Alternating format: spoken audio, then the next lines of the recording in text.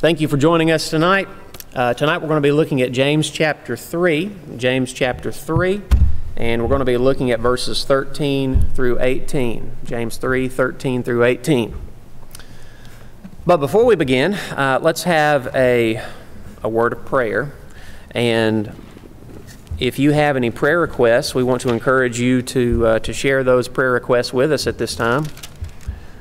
Gentlemen, do you have any prayer requests for this evening? For our country, you know. Pray for our country. Yeah, for the church. Mm-hmm. Of course, for my family. The Lord knows our needs, but you know. Judy seems to be doing better, so. That's very good. She was recently in the hospital, so Right. She's back home and doing well. Yep. That's great to hear. Eric, do you have any prayer requests? As you probably know, my mother-in-law, Catherine, has had trouble with her knees, bad trouble with her knees lately, and so we're hoping that, prayerful that will get better before she has to go back to the doctor about it. And as well for my wife, Lexanne, who is trying to help out her kids at home and navigate through being a PTA treasurer now and still HOA president and a mom. Wow. And a lot of things going on. A lot of hats to wear. A lot of hats to wear. Yeah, a lot of our parents right now are wearing multiple hats. Right. A lot of our kids are doing virtual learning. I know that in my household, that's what we're doing. We're doing the virtual learning thing. At least for a while. Today, Cobb County came out and said that they're going to start phasing back in kids in the classroom, which, you know, is a welcomed announcement in my household. Not because we haven't enjoyed the time with the kids. We just, both Christy and I, we went to school. She was homeschooled early on, but we both went to public school later on, and it's just it's something that we think our kids would appreciate in life. So we're looking forward to getting them back in school. But isn't that been a great thing that parents have been able to sit down, have breakfast, lunch, and dinner with their children? It really has. Get to know one another. It's been a blessing. It has been. It has been. Yeah, the Bible talks about how we ought to be redeeming the time. Absolutely. Or making the most of the time that we have, and certainly we don't need to waste any opportunity that God gives us to connect with people and love Him and love others. And how excited should we be when we have the opportunity to have more time with our kids and our grandkids? I mean, that's just a blessing. It is. And we're looking forward to the opportunity where we can begin to have more time one with another. As people are aware, we are in this mode where we've scaled back some of our assemblies because of the coronavirus situation, and I'm hopeful for the opportunity where we can come together more often. I think it might be with the schools. If schools start back, that'll be almost a marker that may initiate. Sure. In people's mind that Sure. That we're more open, and that we hopefully will be back together soon to worship. Yeah, certainly our elders have some great decisions that they have to make, and so we need to be praying for them and for their wisdom. Absolutely. As they lead us here at Macland Road. Okay, so we're going to have a prayer, and for those of you who have joined us so far, Mark and Sarah and Linda, thank you for tuning in. At this time, we will go ahead and pray to our Father in heaven, and then we will enter into our Bible study. Would you pray with me? Our Father in heaven, we come to you this evening, and we want to thank you for this opportunity that you've given us to study your word. Father, tonight we have a few individuals on our mind who are in need of our prayer. Father, we pray for Rick's wife, Judy. We pray that you continue to strengthen her. We have others on our prayer request list tonight, Father. Eric asked us to pray for his mother-in-law, Catherine, who's beloved here at Macland Road, and we want to pray for her and for her sake, Father. We also want to pray for Lexanne and all of our Christian women that we have here at Macland Road who are doing so much, who always do so much, Father. We pray that you would bless them.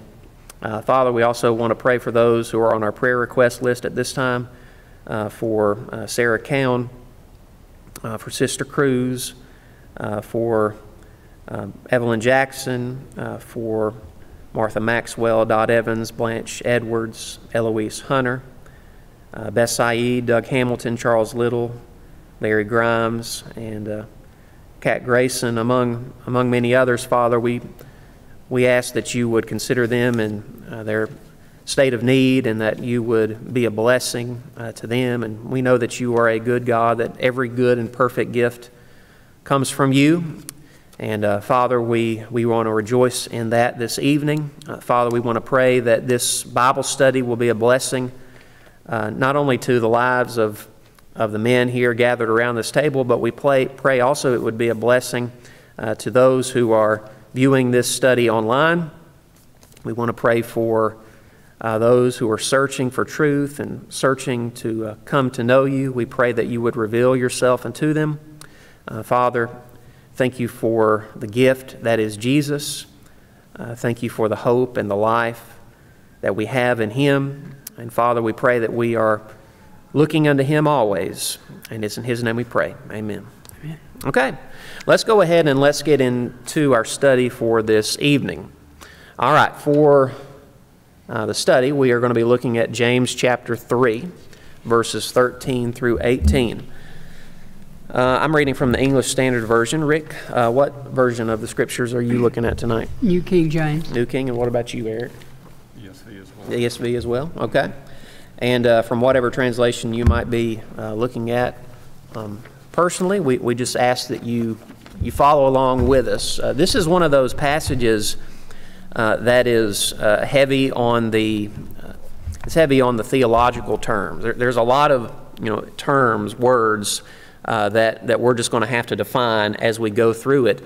This is a very deep, rich portion of Scripture. Would you agree with that? Yes, very much. Having said that, it's all very relevant. It's all very contemporary to the things that we're seeing in the world today. Some of the problems that we find in the world today exist because of some of the things that James writes about here in James chapter 3, verses 13 through 18. However, the solution is also there. The solution's there. Before we read the Scripture together, do either one of you want to say any opening remarks, maybe about, well, just about anything before we get into it? Ready to jump into it. Ready to jump into it. Mm-hmm. Okay. All right, Eric, do you want to read the Scripture for us? We're in James 3, beginning at verse 13. Who is wise and understanding among you? By his good conduct let him show his works in the meekness of wisdom. But if you have bitter jealousy and selfish ambition in your hearts, do not boast and be false to the truth. This is not the wisdom that comes down from above, but is earthly, unspiritual, demonic. For where jealousy and selfish ambition exist, there will be disorder in every vile practice. But the wisdom from above is first pure, then peaceable, gentle, open to reason, full of mercy and good fruits, impartial and sincere. And a harvest of righteousness is sown in peace by those who make peace. Okay, there's a lot here. Rick, do you have any initial thoughts after we've just read this Scripture together? Turn on your TV. Turn on your TV. What do you mean by that? You look at some of the things that Eric just read, mm-hmm. The confusion, the conduct, the bitter envy, the strife. It's dog-eat-dog world. You look at our politics. You look at it's a selfish world. It's all about the individual. There's no compassion, it seems. Mm-hmm. Of course, this is nothing new. I mean, it's happened before. Right. But how do we, I think us three know the solution to it. I mean, it can be found right here. But, how do we get this across to those who are listening, who are confused, scared? You speak about the the disorder, the chaos, the confusion that exists in the world today. And that's something specifically that James mentions in verse 16. He says, where jealousy and selfish ambition exist, there will be disorder. Mm-hmm. There will be disorder in every vile practice. And certainly I would agree with you. Turn on your TV and you will see disorder. Turn on your TV and you will see every vile practice. I believe that the scripture that we're studying tonight is in some ways an ancient commentary on a modern problem that we have. And as we look to the news, or whatever form of whatever way you get your news, whether it be the TV, the internet, or the newspaper, as we hear the news that comes across our feeds every single day, certainly we see that disorder, and I know I don't like it. No. I think every sane person would have some sort of displeasure from hearing about these things. Having said that, I think some relish in it. They love it. That's the reason the TVs are wide open. People love this strife. They feed off of it. That's what they live for. And what's really scary about this is our children are the ones who are getting greatly impacted by this, and how are they? Their minds are developing when they see all that you two are describing right now. I'm reminded of back in Judges, I think around chapter 17, it says, everyone did what is right in their own eyes. In their own eyes. Right. Yeah. So, and that's, to me, that summarizes how people are acting right now. They're acting in what they think is right. But with this pandemic that's going on, maybe with the children being home, maybe in God's infinite wisdom, this is a way that we could kind of sit down with them one-on-one and explain to them and show them and protect them in a way, so that when they are back out in a public setting like school, they won't be so scared. Maybe they'll have some understanding of it. They might see the stark difference when kids are returning back to school and amongst other kids. Okay, I just came from home when I'm around my parents, and our friends here, versus immediately when they come back to school and see the difference between the two. Mm-hmm. You see that difference. Yeah. Well, okay, so are you disheartened by the chaos, the confusion, the warmongering that you see in the world? I know that I am. Well, so what's the solution to these things? I believe the solution is in these verses. I believe it's there. So let's go ahead and let's begin to dive right into it. Right. I will say that I don't believe that James is necessarily addressing the conflict that is going on in the world. I think he's more concerned inwardly. I think that his concern here is primarily about conflict within the church.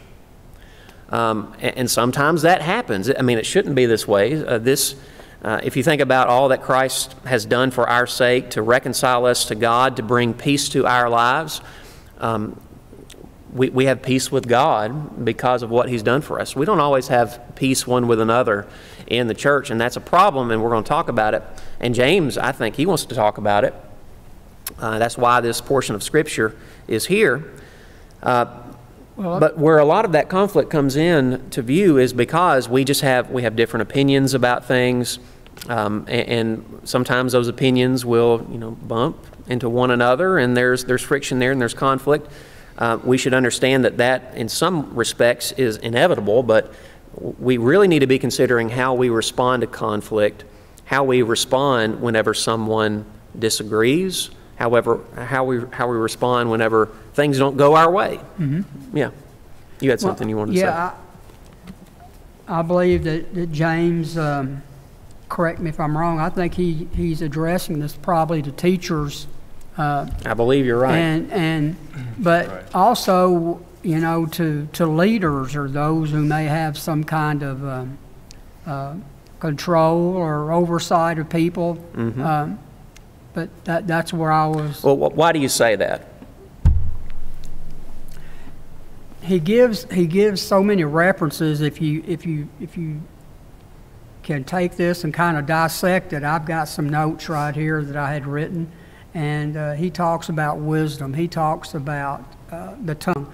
He says a lot about the tongue. Yeah, a lot. He does. And that's really what the first 12 verses of chapter 3 are all about. Yep. And if you missed that lesson last week, you can go back and watch it online. I think Josh and Raphael and Caleb all participated in that discussion. But the reason why I ask you that question, Rick, is because in the very first verse of the chapter, he gives this warning. And the warning is, "Not many of you should become teachers, my brothers, for you know that we who teach will be judged with greater strictness." I think about the ancient world in particular, the Jewish culture, which the church was primarily Jewish. This is, I believe, the first book of the New Testament written. So you have the church in its state of infancy, really, and the church is comprised of Jews. The Jewish people, they held to a great level of honor those who taught the Word of God. It was a compliment for someone to come to Jesus and call him rabbi, because everybody in that world, they knew what a rabbi was. It meant that you are a teacher come from God. You are someone important. We should listen to you. You have something of value to give to us. Well, here's what happens. In the early church, apparently, there were some who wanted to be seen in that light. They wanted to be seen as someone who had special knowledge. They wanted to be seen as wise. They wanted to be seen as someone who had understanding. And I think that's the reason why James gives that warning, because if you place yourself in that position, if you assume too much responsibility, if you say, well, I have all this wisdom, I have all this understanding, I have all this knowledge, do you understand that you're going to be held to a greater level of judgment? Do you understand that the tongue is a very dangerous thing, which is what he's concerned with at the beginning of the chapter? It's this little member, but it's so hard to control, right? You can get into a lot of trouble by the things that you say, and you can lead others astray by the things that you say. So are you sure that you want to sign up to be seen in the eyes of others as someone who is wise and someone who has knowledge and understanding? I believe that the text that we're considering tonight is all related to that concept, right? Because we live in a world where everybody thinks that they're wise. Everybody thinks that they have understanding. Again, that's why we have all this conflict. People have strong opinions and they hold on to their opinions, and they're very rooted into their opinion, and they almost think that if you don't have that opinion, you must be stupid or you must be foolish. And when that occurs, oftentimes we wind up abusing others, mistreating others. We wind up going to war with others. And really, that's, to me, what this passage is concerned with. Conflict. It's in the world. Sometimes it's in the church. And I think verse 13, Rick, do you want to read verse 13 for us? Sure. Who is wise and understanding among you? Let him show by good conduct that his works are done in the meekness of wisdom.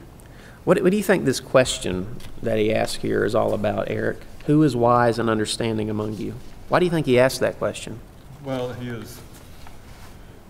think he's asking amongst people who are perhaps in a position of teaching and making that question of actually who is wise and wise and understanding. How do we define that, and are people defining that amongst their own selves, amongst all the ones who claim to be teachers? I see it as an invitation.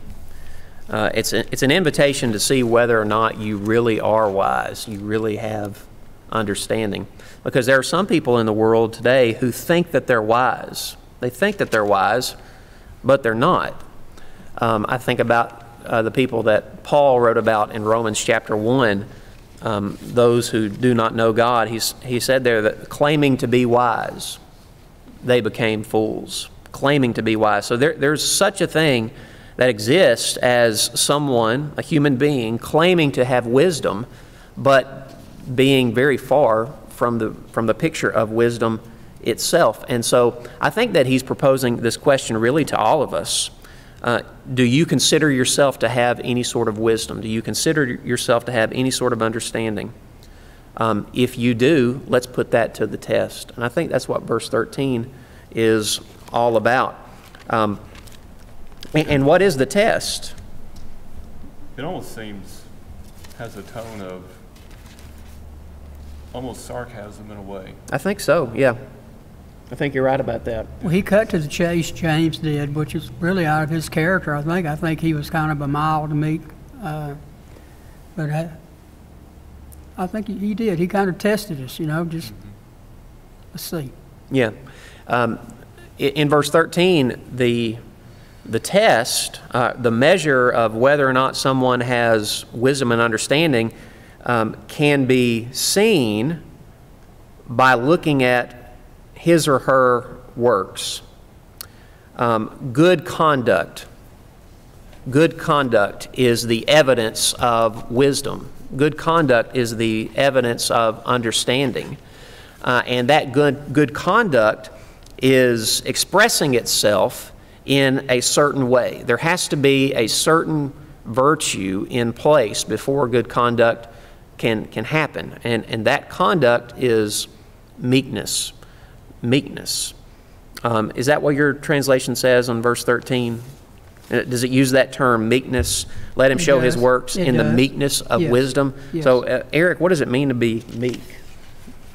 Well, you're doing meekness can mean several things, but to me it means doing things with gentleness. And Gentleness, which is empathy for others and considering the other person's first and trying to be nice or trying to, I think gentle is the best. Yeah, it doesn't mean that you're weak or Right. You can be, we see, brethren all around who are very strong, robust men, but they're very meek and gentle. Mm-hmm. And a lot of people get confused, I believe, with that. They think somebody's being meek, I think somebody that's maybe withdrawn a little bit and standoffish maybe. I love how one resource, a Greek dictionary I use often, how this defines the word, the Greek word that's used here. Meekness or gentleness is the quality of not being overly impressed by a sense of one's self-importance. There are some people today who are overly impressed by their own sense of self-importance. Mm-hmm. And if that is characteristic of your life, if you think that you're important, well, you're not going to live out a meek kind of life because, well, you're doing the opposite, right? And if you think you're important, you are going to go to war with everyone and anyone who gets in your way. In the way of what? In the way of your own selfish ambition, in the way of your own jealousy, which is what he's concerned with here in James chapter 3. In fact, he contrasts true wisdom and true understanding with another form of wisdom, earthly kind of wisdom, later in the text. In verse 14 he says, "But if you have bitter jealousy and selfish ambition in your hearts, do not boast and be false to the truth." Bitter jealousy, selfish ambition. Are these godly attributes, Rick? No, not at all. Why is that? What is it about bitter jealousy and selfish ambition that is very far removed from the heart of God? A Christian, his ambition is to please God, to do those things which he would have us to do. Self-seeking, that's something else that should not enter our thoughts or minds. We should live peaceably. We should. My mind just went blank. Well, help him out there. How do we define selfish ambition? Or boasting, being gentle and meek. you can say more by being gentle and meek and never say a word. I remember when we were at Mary's house the other day, and I remember Brother Harold, and I just remember watching him and the things that he didn't say and what I learned from that. Yeah. He had a spirit of meekness about him. Yeah, absolutely. Yeah. Well, selfish ambition, it does imply pride, but it implies pride, and ambition is not always trying to get something from somebody else, but perhaps trying to enforce your own personality and your own thoughts about how good you maybe about your Bible knowledge, or just pick anything or about things you want to have done, or things you want to accomplish, or things that and I think of bitter jealousy, those are two really nasty words to be together. Yeah. When you're bitter towards somebody, that is an action that is not forgotten by the other person. That comes with a lot of, it could be anger, it could be standoffish, it could be resentment that comes through to the other person, because bitter jealousy, if you're jealous of something, then maybe you're jealous not of that person's position in their life, or that person's any number of things. So you're going to act negatively toward that person in whatever actions and conversation you have with them, and that's going to impact and greatly impact. It's all about the other person and how we can affect them. Yeah. Well, think about how this, relates in the political climate that we're presently living in. There's a lot of people politically who are selfishly ambitious. They have an agenda, they have an opinion, that they want their opinion to be realized, they want their agenda to be accomplished, and they're very, very zealous, which zeal and jealousy are related terms. They're very zealous in their efforts, and if the efforts of someone else or some other party are being accomplished, we're just going to throw a temper tantrum until we get our way. And I think that's true for both sides. And then in the church, think about the admonition to, give some caution to those who would become teachers. Think about how this how it can rear its head in the church. If I have been a Christian and someone else is given an opportunity that I think that I deserve, and I'm jealous about that. I'm envious of their opportunity, their position. And I begin to act out of selfish ambition. I can begin to try to remove that person from that position, to say, well, that's where I should be.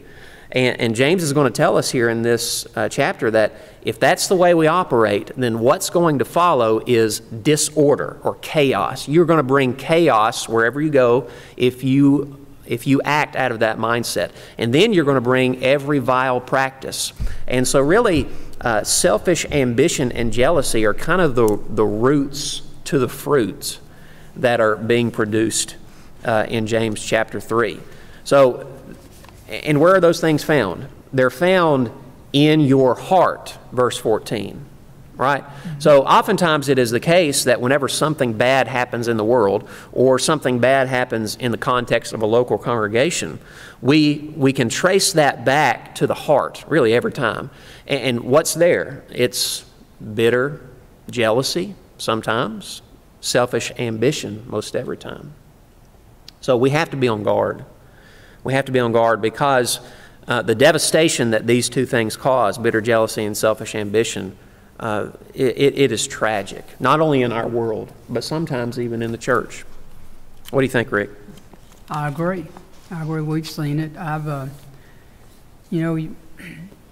New Christians in particular, they're so excited. They're on fire. They want to do all they can, and you want to encourage them. You want to build them up and ask them to do something that maybe somebody else has been doing, But you're wanting to encourage these folks. You want them to help them grow, and have seen people, like you said, just get so excited because, well, that was my deal, that was my job. And to cause friction between a new Christian. And that's, I've seen that happen, unfortunately. It happens, and we have to find a healthy balance there. We have to give opportunities to people who are, well suited for them. And let's just face it, we're not all going to be teachers. Not everybody gets to stand up and preach on Sunday morning. Not everybody gets to lead an adult Bible class. Not everyone gets to sit with the kids in the 2 and the 3-year-old class. Not everybody's suited for that. We all have our own unique role within the body of Christ. God is the one who places us within the area of service that He deems fit. So we just need to have caution to assume too much responsibility, I think what I'm trying to say. And we also need to rejoice, and here this is so important. We need to rejoice when others are serving in an area that is well suited for them. Absolutely, absolutely. And we need to rejoice when good things happen in their lives and not covet those opportunities. There's a position in the Lord's church for anybody that wants to work. Yep. It may not be public, but it can be something that can be fulfilling to you. It's going to bring glory to the Lord. But if you want to work, there's a spot here, and there's nothing like being happy and doing something for the Lord. Amen. Eric, do you have anything you want to add on verses 13 and 14 before we move on down the text? No, but I think this is a call to us all.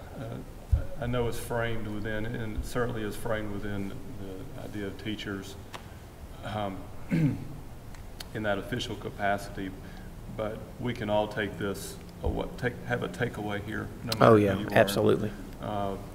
Even a teenager can have a takeaway from this. Yep. I wouldn't want someone to be dissuaded from this. From teaching. From this statement.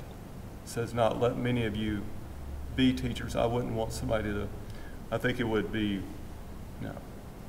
it is a word of warning framed amongst all of these scripture that we have here. But I think that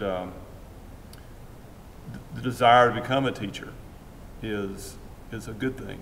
The desire to be a good thing. Mm-hmm. And this is exactly the reason why we're reading this, so that we can be wise in our pursuit of becoming good teachers. That desire to be a teacher is a good thing because we must be teaching people about Jesus. But the way that we have that desire, in my opinion, it matters. Again, we must do that with meekness. And again, that idea conveys the quality of not being overly impressed by a sense of one's self-importance. We shouldn't want to be teachers because we think that we're going to be the greatest teacher that walked the face of the earth since Jesus, and that no one can do it as good as we can. That's not the mindset we should have. We should want to teach. We should want to lead. We should want to serve because that's what Jesus did. Mm-hmm. And we want to be like Him. And maybe, just maybe, by the grace of God, God can do something with that. Not because of us, but in spite of us. Well, one text I was reading said if the teacher claims to be possessed by a superior knowledge by which he believes himself to be capable of instructing others, let him prove it with godly life filled with good works. And that's the key. That's really what we're being charged to do here. We are being charged to show good conduct through the meekness, mm-hmm. or by the meekness of wisdom. And that's impossible to do if we're selfishly ambitious or if we're jealous of others. One's wisdom is evidenced not by argument or assertion, but by a godly life covered with good deeds. Amen. That's a great statement. All right, before we move to verse 15, we didn't really talk about that last phrase of verse 14. He says, if you have bitter jealousy and selfish ambition in your hearts, Do not boast and be false to the truth. I think what he means by this, and see if you guys won't agree, I think what he means by this is if you fancy yourself to be wise and understanding, but at the same time you are selfishly ambitious, and at the same time you are jealous of others, then you're lying, right? You're boasting about, you're lying to yourself, right? Sure. Because the Scripture should be a mirror of our soul. Yep. And if we are pursuing selfish ambition and jealousy and things of such, then right, we are lying not only to ourselves, but we're lying to God, and we're lying to our own faith to the gospel itself. Yeah. We're boasting because we're painting ourselves in a certain light. I'm wise. I have understanding. That's boasting. But then we're also lying because the things that we're saying about ourselves is not true. We know we can fool others, but we can't. Yeah. I think that behaving this way is quite obvious to the audience. If someone who is acting trying to teach in this manner, and these elements are coming through, then it's no secret. It's no secret, and right, it causes disorder in the church. It causes so many problems. Was it the Pharisees, I believe, that wore these phylacteries? That what it was, and stand on the corners, and some people adored them, and some people said, you're just you're hollow. Yeah, I would agree with what you just said, Eric. The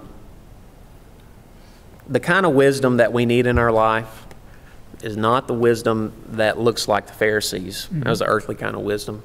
We need the wisdom that looks like Jesus. And when we have that kind of wisdom, it's going to be evident, right?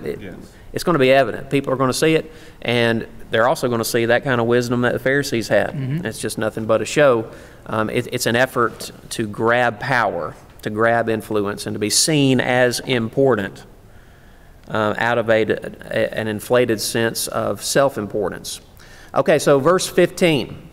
Again, talking about that wisdom that is jealous and selfishly ambitious, he says, this is not, verse 15, this is not the wisdom that comes down from above, but is earthly, unspiritual. And then that last word, demonic. Demonic. That's kind of like a triad of just ugliness there. Who's who of ugliness, isn't it? Yeah. Earthly wisdom, unspiritual wisdom, demonic wisdom. These things, they exist.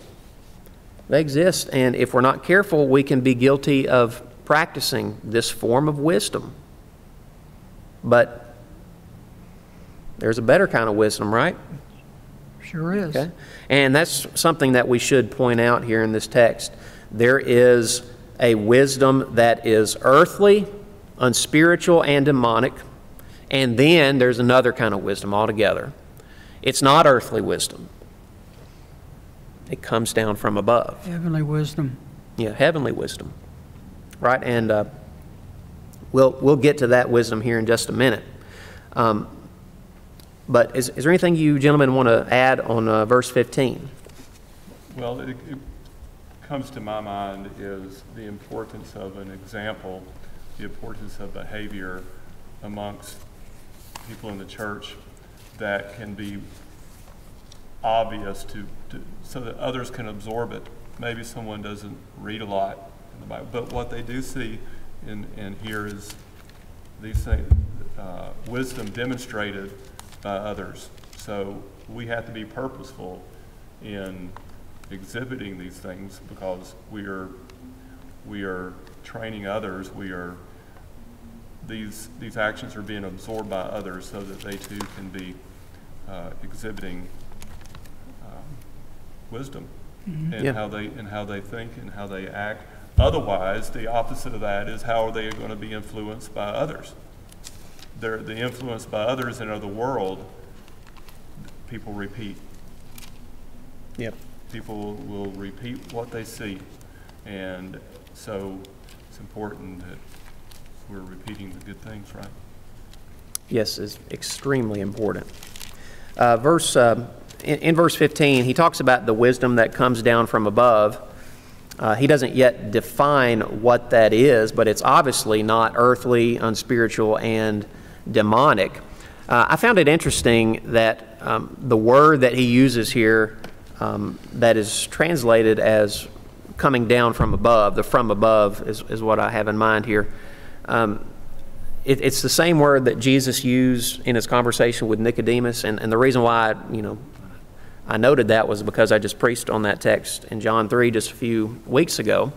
Jesus told Nicodemus that unless you're born again, and it's that word anathen, it has the idea of being born from above. Unless you're born from above, you cannot enter into the kingdom of heaven.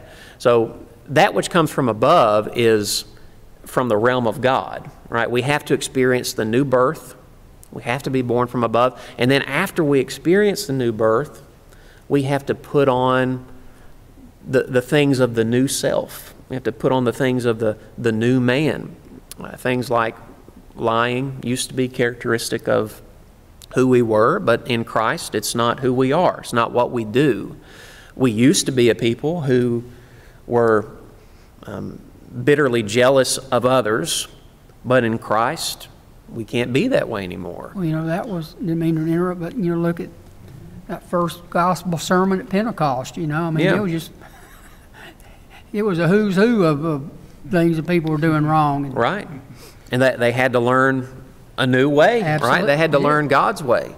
Yep. And so before, they used to operate out of selfish ambition, and we used to operate out of selfish ambition, but in Christ, through the gospel, through the message of the gospel, now we're being taught to be like Jesus, to have the mind of Christ, to look not only to our own interests, but also to the interests of others. So there's a change of life that should happen after we come to life in Christ. We are putting to death the old man and putting on the new self.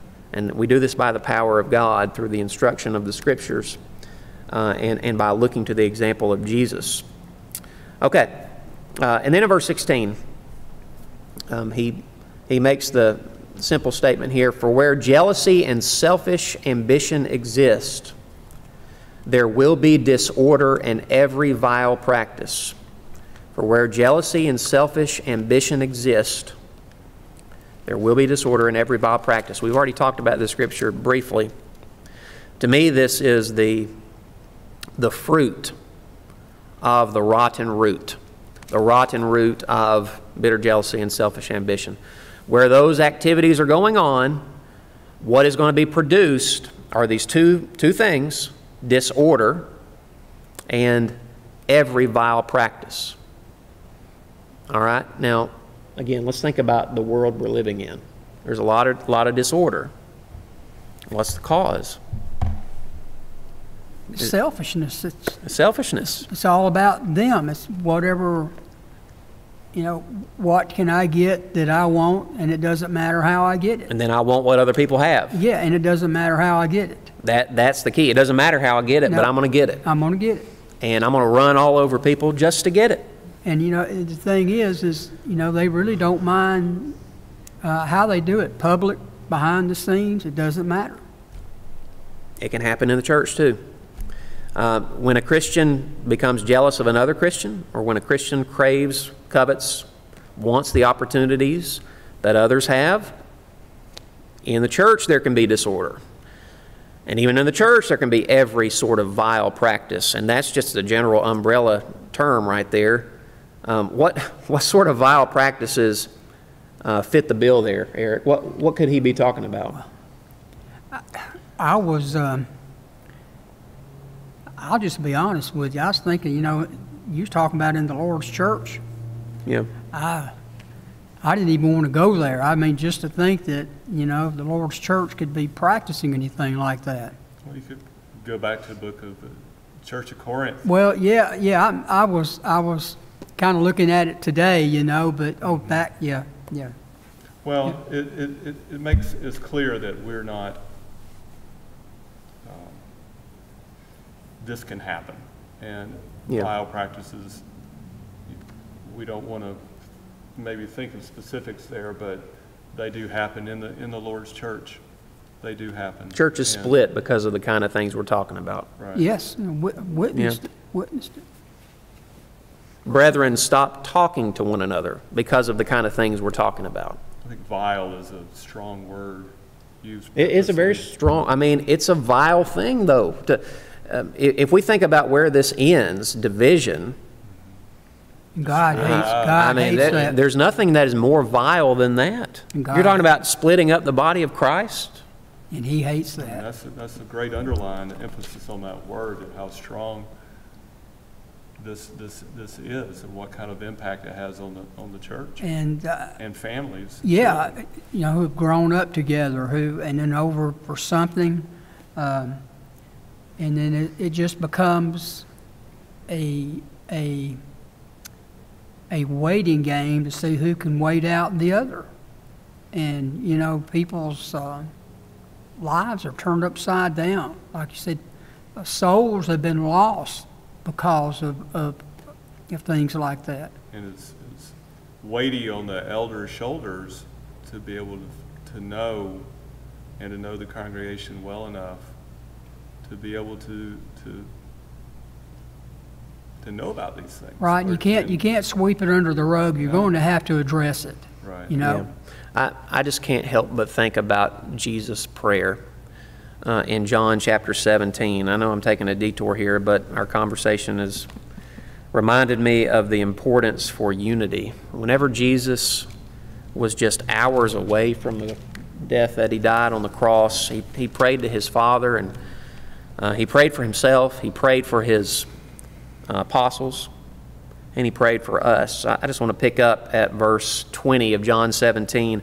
Jesus is in the middle of praying. He says, I do not ask for these only, for the apostles only, what He means by that, but also for those who will believe in Me through their word.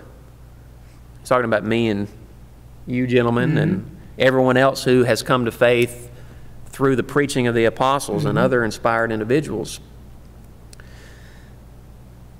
And then in verse 21, what's His prayer? What is the prayer of Jesus? That they all may be one. Just as You, Father, are in Me and I in You, that they also may be in us, so that the world may believe. And that's important. The reason why Jesus wants us to be one is so that the world may believe that You have sent Me. Think about that. It seems to be the case that if we were one, if we were truly united, how much more could we do in the world? How much more could God do in our lives if we were truly one? If we stopped operating out of selfish ambition and jealousy, if we just said, hey, I rejoice when you rejoice, I weep when you weep. Now let's be in the business of sharing the name of Jesus with others. I mean, that's our job, soul winning, isn't it? It is. Sometimes, however, these things that we're talking about tonight, they get in the way. They distract us from what we should be doing. And that's from the devil. It is. That's where he gets his joy. That's, he knows our weaknesses, or he knows when to throw the flag up for us to stumble or stop, or say, hey, let me step back and look at this, when we should just been. Sometimes we're confused because of the disorder. Sometimes we're having to deal with vile practices, and we're having to deal with sin and address it. All these things exist because, according to James, because of jealousy and because of selfish ambition. Now, let's, in closing tonight, how are we doing on our time, by the way? In closing tonight, 9 minutes. We're good. Let's look at verses 17 and 18 and talk about the kind of wisdom that God wants us to have. And of course, in James chapter 1, He's already told us to pray for wisdom, right? If any of you lack wisdom, let him ask of God. So tonight, let us be asking that God would give us His wisdom, the wisdom that comes down from above. Rick, do you want to read verses 17 through 18 for us, and then we'll begin to conclude. All right. But the wisdom that is from above is first pure, then peaceable, gentle, willing to yield, full of mercy and good fruits, without partiality and without hypocrisy. Now the fruit of righteousness is sown in peace by those who make peace. And I like that. I love it. Notice that there's a certain kind of fruit which God's wisdom produces. And what is that? Earthly and heavenly. Well, I'm thinking about a good kind of fruit, a harvest of righteousness. And that word harvest there is karpos. It's the same word as good fruits in verse 17.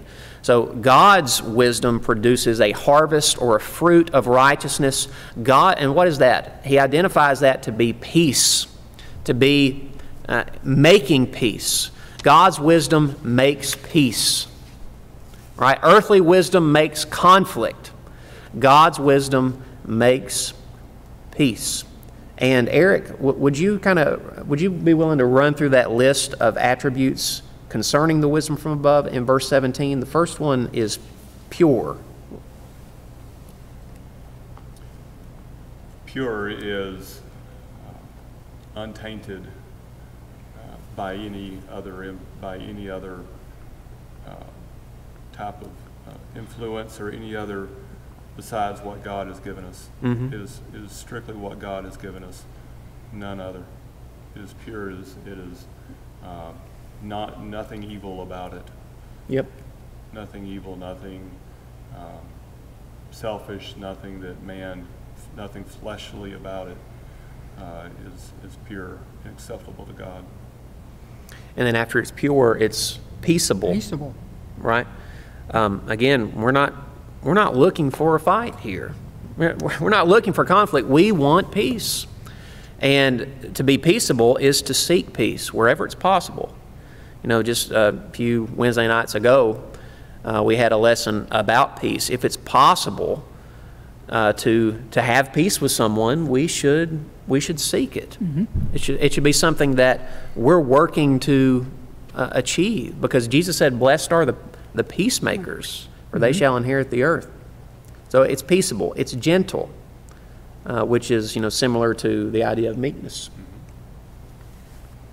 Impartial, which is I don't have a dog in this fight. I'm just interested in the truth. Just no partiality, and then sincere. Everything that you do is out of love and concern one for another. And the difference is the fruit. The earthly wisdom produces a certain kind of fruit, a certain kind of fruit which is producing disorder and producing every vile practice. But the wisdom that comes from above is the kind of fruit that produces peace. And what a difference those two things make. I think what a great list. Mm-hmm. And these demonstrated make for somebody that you think, I like to be with that person, I like to be around that person. These are all attributes that we have to be purposeful about. Mm-hmm. These do not. We have to be purposeful in pursuing these things. We have to be purposeful in pursuing these ideas and these characteristics that are from heaven, because we're sinful people, and we fall to our own issues, mm-hmm. problems, mm-hmm. as we are purposeful and as we make effort to do these things. Mm-hmm. That's what is acceptable, and that's being faithful, and that's being a servant of God. Is what it is. If you strive for that, it's just going to fill your bucket up. It's also going to fill other people's bucket that's up. What it's going to affect other people as well. Right.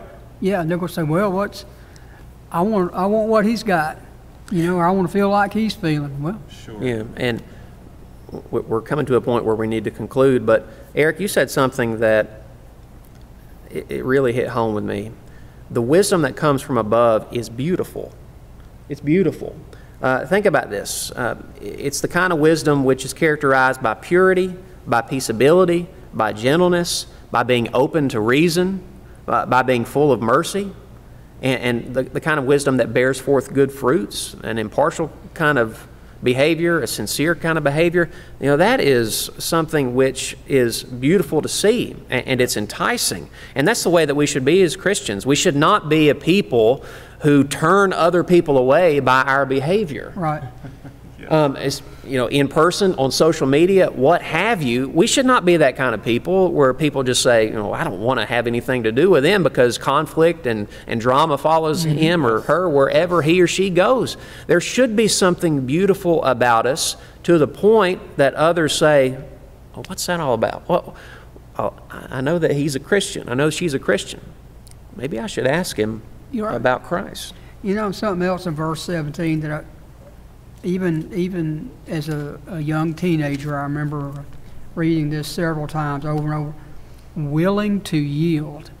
And that just does not, that doesn't fit in our, No, not at all. No, willing to yield, no, and which is where meekness or humility or gentleness comes in. That's it. We cannot think that, we're so important and, it has to be our way. Well, if you are not a meek person, if you are not a humble person, you're never going to yield to God. You're never going to submit to Him, and you're especially not going to submit to one another in the church because, why should I do that? Well, it's a biblical command, submit to one another out of reverence for Christ.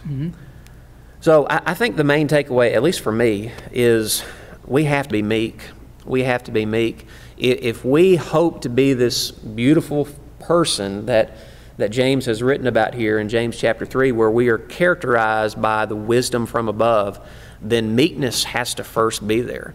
If we find in our hearts selfish ambition or jealousy, we're just not going to be this kind of person. Well, the third beatitude over in Matthew 5:5, it's very evident there. Yeah, blessed are the meek. All right, Sarah Long says, God in the flesh, having all wisdom and power, displayed meekness and humility. What could we possibly have worthy of pridefulness? Either Sarah or James, one of you two. Thanks for that comment. That's a great way for us to conclude. So, Eric, can I ask you to lead us in a word of prayer as we close tonight? And specifically, would you ask God that we would receive His wisdom, that we would be wise to the point where we have the peace or the wisdom that comes from above and do not operate by the wisdom that is earthly and unspiritual and demonic. Father in heaven, we are concluding this night uplifted and with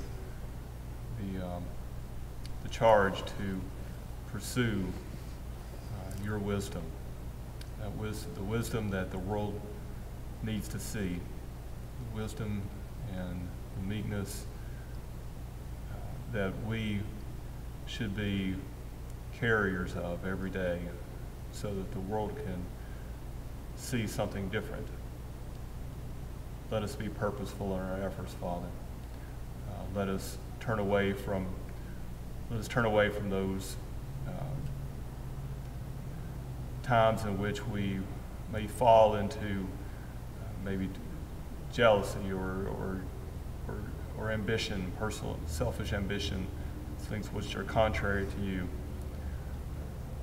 We have read your word tonight. We have been warned. We've been uplifted, and we have been reminded, exhorted to pursue your wisdom, to pursue goodness, to pursue being that person that is a representative of you and in amongst this evil world.